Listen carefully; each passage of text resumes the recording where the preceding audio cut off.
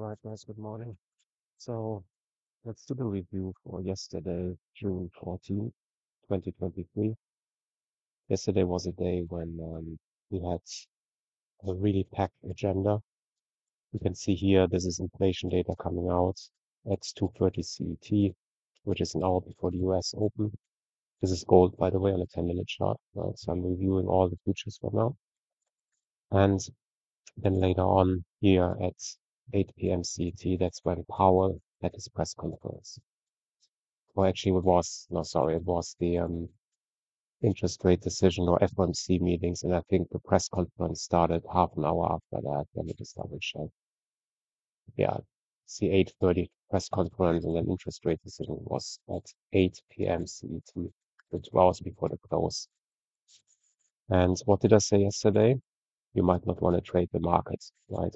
And if you look at this, yeah, there's no way to do anything meaningful here, right? You get a big instant reaction for the inflation data, and then you get shock, but then eventually you get the interest rate decision and it goes down, and then it comes back up, etc. It's just not tradable, right?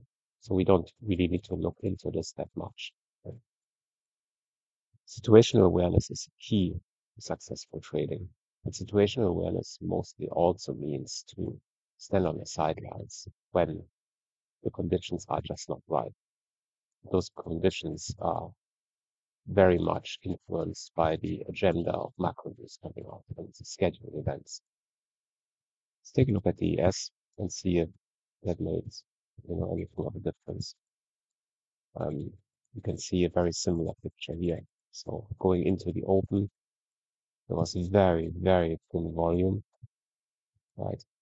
Then you have the open right here with a bit of a push up here. You might also get like a first signal down here, but there's no follow through, right? And again, having that situational awareness, you shouldn't really do anything. There's nothing to the downside here because we're all above this red line at 10 simple moving average. We only look at broad trades because we close below it and then take out, a previous low and also have increase in volume. So there's nothing to do here. And again, having the awareness just means, the market is going to wait until the interest rate decision comes out. And the same thing happens here as on gold. And it's interesting because it's going the exact same way. It's going down. There's nothing you can really do with this. And then you get an immediate fade to the upside. And then the market just drops around a little bit more, right? So, I mean, we can look at all of these. The only the only thing I can say is yesterday was not a day to trade. It's just there's no way, right? Even though you might get some setups here, um, at some point in all this, this mess, let's just call it that. But don't take those setups. It doesn't make any sense. It's better to just stay away. That's one of the hardest things for a lot of newbie traders to do is not to do anything because they have FOMO, fear of missing out. And that's just what it is. So I'm just going to flip through them. There's really not much to comment. I mean, look at this. Right? Look at the Dow. It's inflation data, then it goes to bed.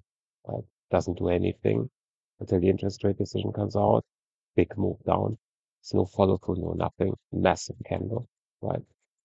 So if you have a proper setup, you will take massive candles into consideration because that's an exhaustion of the market that might take place here. Not always, but the probabilities out there, they are probably above 50%. And you want to always trade with probabilities, right?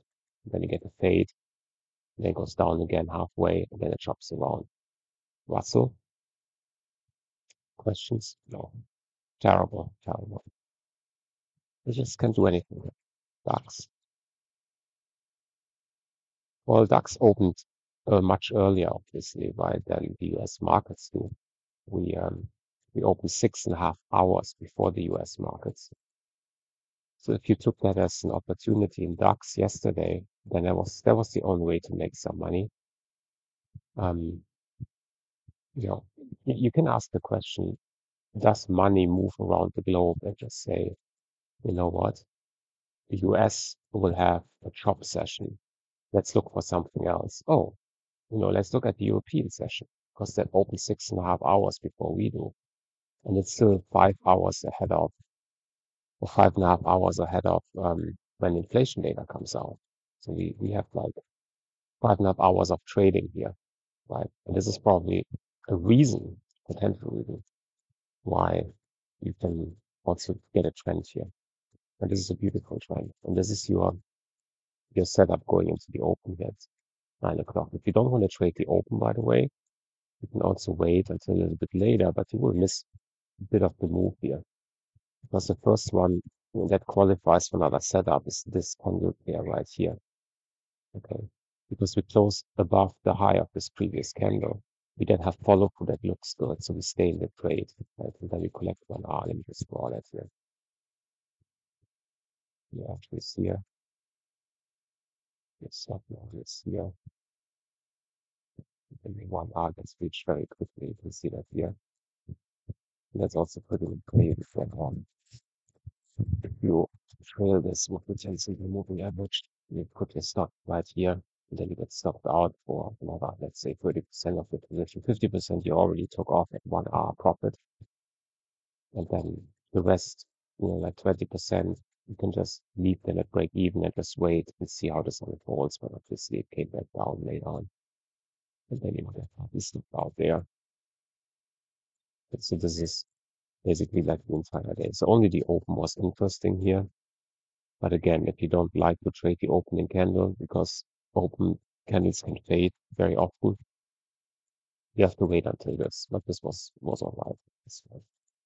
Then later on, yeah, we are also waiting for the US to do something. But the thing is, we basically close the DAX at 5:30. You see this one big volume bar here, and then we go to sleep.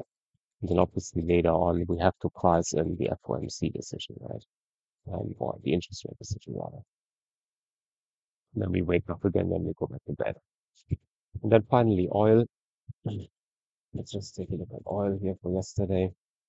And I'm also just looking at, the, where we finally get some volume there. Okay. Maybe not even here, but, maybe really get something going here. Probably also not really an ideal day here in oil. I mean, you can get, that's also not a setup. As you took at the high. Then we get long wicks here, you know. It's tough to find a proper entry here. Right? That's not easy. So I think oil also didn't offer much yesterday. They're all connected. All connected. Right? That's just what it is. It's even in oil here at 8 p.m. When the interest rate decision comes out, there's also reaction here, right? In volume.